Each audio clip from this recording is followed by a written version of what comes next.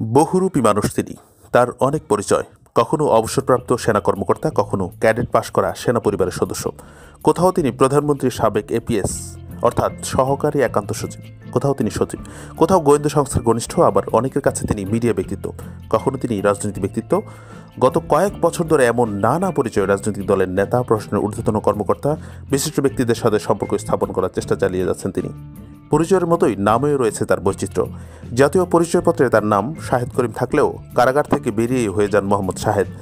আগে কারো কাছে তিনি ছিলেন মেজর ইফতেখার করিম, কারো কাছে পরিচয় দেন লেফটেন্যান্ট কর্নেল মোহাম্মদ শহীদ নামে। এমন একাধিক নাম ও পরিচয়ের আড়ালে সুশীল সমাজের মানুষ বনে যাওয়া এই প্রতারক মোহাম্মদ শাহেদই আলোচিত রিজেন্ট হাসপাতাল ও রিজেন্ট গ্রুপের চেয়ারম্যান। রিজেন্ট হাসপাতালে র্যাবের অভিযানে ভয়াবহ জালিয়াতির তথ্য পেয়ে প্রতিষ্ঠানটির মালিক শাহেদের ব্যাপারে অনুসন্ধান চালিয়ে জানা গেছে চাঞ্চল্যকর সব তথ্য। তার বিরুদ্ধে জালিয়াতি সহ বিভিন্ন অভিযোগে 32টি মামলা হয়েছে। কর্মমুখী কর্মসংস্থান সোসাইটি, কেকেএস এবং বিডিএস ক্লিন ওয়ান নামে এমএলএম কোম্পানি খুলে গ্রাহকদের কাছ থেকে 500 কোটি টাকা হাতিয়ে নেওয়ার অভিযোগ রয়েছে তার বিরুদ্ধে, এবং এই অভিযোগে ধানমন্ডি থানায় একটি মামলা হয়েছে। এসব মামলায় গ্রেফতার হয়ে জেলও খাটেন শাহেদ। জেল থেকে বেরিয়ে হাতিয়ে নেওয়া টাকায় রিজেন্ট গ্রুপ প্রতিষ্ঠা করে পাল্টে যান তিনি। নাম বদলের সঙ্গে সঙ্গে প্রশাসন ও সমাজে প্রতিষ্ঠিত ব্যক্তিদের সঙ্গে সম্পর্ক স্থাপনের মিশনে নামেন তিনি। বিভিন্ন পরিচয়ে ধামাচাপা দেয় অনেক অভিযোগ। আন্ডারগ্রাউন্ড পত্রিকা খুলে এবং কয়েকটি টিভির টক শোতে অংশ নিয়ে নিজেকে বড় সাংবাদিক বলে পরিচয় দিতেন এই শাহেদ। গত 2 দিন ধরে র্যাবের অভিযান চলাকালে রিজেন্ট হাসপাতাল ভবনের মালিক জাহানারা কবির অভিযোগ করেন, চুক্তি শেষ হয়ে যাওয়ার পরও ভবনের ভাড়াও দিচ্ছেন না, চুক্তি নবায়ন করছেন না রিজেন্ট। তার অভিযোগ, তাকে হুমকি দেওয়া হতো প্রধানমন্ত্রীর কার্যালয়ের নামে। ভয়ে কাউকে কিছু বলতেও সাহস পাচ্ছিলেন না তিনি। র্যাবের নির্বাহী ম্যাজিস্ট্রেট সারোয়ার আলম সাংবাদিকদের বলেন, রিজেন্ট গ্রুপের চেয়ারম্যান মোহাম্মদ শাহেদের গাড়িতে ফ্ল্যাগ স্ট্যান্ড ও স্বাস্থ্য অধিদপ্তরে স্টিকার লাগানো ছিল।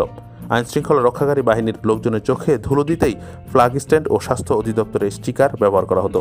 তদন্তকারীরা বলছেন, এভাবে ভুয়া পরিচয় বিশিষ্ট ব্যক্তিদের সঙ্গে সম্পর্ক করে মিডিয়া ব্যক্তিত্ব ও রাজনৈতিক দলের নেতাদের পরিচয়ে শাহেদ অনেক অপকর্ম ধামাচাপা দিয়েছেন।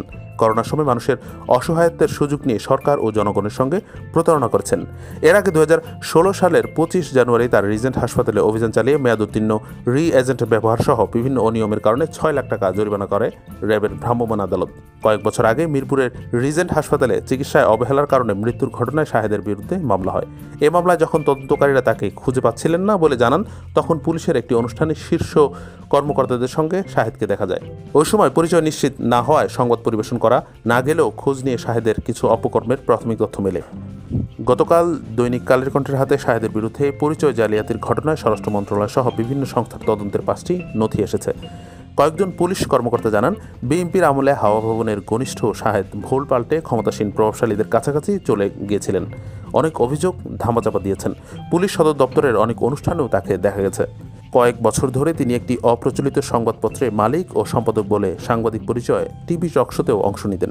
নথিপত্র সূত্রে জানা গেছে, 2016 সালে স্বরাষ্ট্র মন্ত্রণালয়ের রাজনৈতিক অধিশাখার উপসচিব নায়াব আলী স্বাক্ষরিত এক চিঠিতে ভুয়া সেনাবাহিনীর কর্মকর্তা পরিচয়ে অপরাধের বিরুদ্ধে ব্যবস্থা নিতে বলা হয়। এতে মোহাম্মদ শহীদ নামে ব্যক্তিকে ভয়ঙ্কর প্রতারক বলে উল্লেখ করা হয়। সাতক্ষীরায় সিরাজুল করিমের ছেলে শাহেদ নিম্নবিত্ত পরিবারের সন্তান হয়েও কয়েক বছরে হয়েছেন কোটি কোটি টাকার মালিক। তার বিরুদ্ধে ধানমন্ডি থানায় 2টি, বরিশালে 1টি, উত্তরা থানায় 8টি সহ রাজধানীতে 32টি মামলা রয়েছে। 2009 সালের জুলাই মাসে প্রতারণার মামলায় তাকে গ্রেফতার করা হয়। তখন কয়েক মাস জেলে ছিলেন তিনি।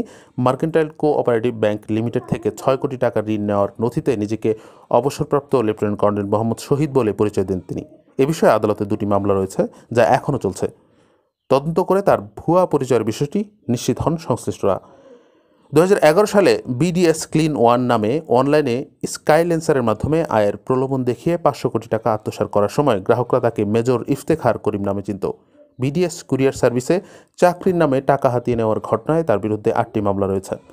তদন্তের সূত্রে জানা গেছে, আগে তার নাম ছিল শাহেদ করিম। রিজেন্ট গ্রুপ প্রতিষ্ঠার পর মোহাম্মদ শাহেদ হয়ে যান। মিডিয়ায় তাকে সবাই মোহাম্মদ শাহেদ নামেই চেনে। বিএনপি নেতা পরিচয় রিজেন্ট হাসপাতালের অনুমোদন নেয় 2007 সালে।